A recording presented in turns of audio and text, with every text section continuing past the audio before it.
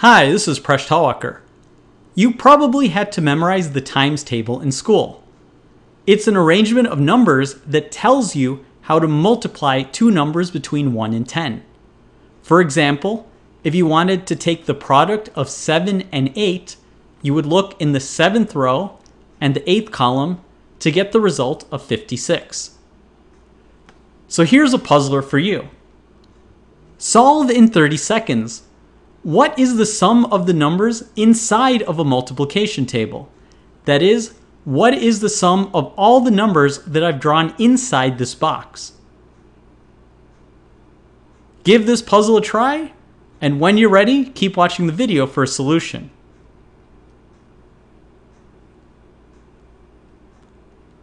Alright, so I'm going to solve this problem algebraically, and then I'm going to give you a geometric intuition of why the formula comes about. So we're going to look for some patterns. So let's just take the first row of numbers, and let's say that if we add it up, we get a result of S. We're going to eventually compute S, but for now, let's just say the sum of the numbers from 1 to 10 is S. Since every number in the second row is twice every number in the first row, the sum of the numbers in the second row will be 2 times S.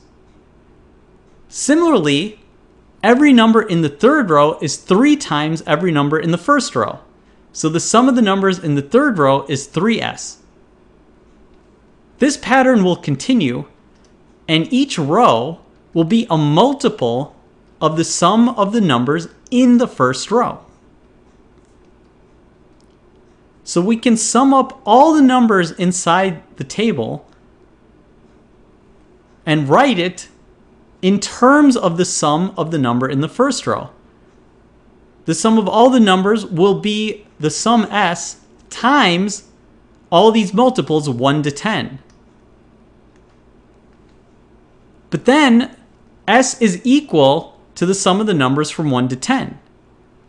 So therefore, we end up with the sum of the numbers from 1 to 10 squared is the sum of all the numbers inside the box. So how are we going to sum the numbers from 1 to 10? There's a formula. If you sum the numbers from 1 to n, the answer is n times n plus 1 over 2. You may remember this formula, or you can click on the formula, and I presented a kind of funny way how you could get this, presented in a historical fiction way, including a mathematical tournament with Gauss. So if you apply this formula for 10, the sum of the numbers from 1 to 10 is 55. So we need to square 55 to get the sum of all these numbers. There's also a trick for this, and you can click on this link. You may have seen my video. To square a number ending in 5, you take whatever values in the tens digit, or whatever leading numbers there are, multiply it by one more than itself, and then append 25. So I would look at 55 squared, and I would say there's a 5 in the tens digit, so I'd multiply 5 times 6, because 6 is one more than 5. So 5 times 6 is 30, and then I would put 25 at the end. So I'd get 30 25 is 55 squared. And that's our answer. So that was the algebraic way. Now I want to give you a geometric interpretation. So the number 1 in the times table is 1 times 1. We can draw this geometrically as a square that has sides length 1. The number 4 is 2 times 2. So we can draw that as a square which has a side of 2. We'll draw 3 times 3 of 9 as a square which has a side length of 3. And I'm going to proceed drawing all of the squares of these numbers. And in general, I'm going to represent the product of two numbers x and y as being a rectangle with side lengths x and y. And we'll start out with the squares. So we've drawn out all the squares in our table. And now we can have a geometric version of our times table. If I draw horizontal lines and then vertical lines for each of these squares, this is actually a geometric times table. You can look at any two numbers, and the corresponding square in that row and that column will have an area we'll have an area that's equal to the product of those two numbers.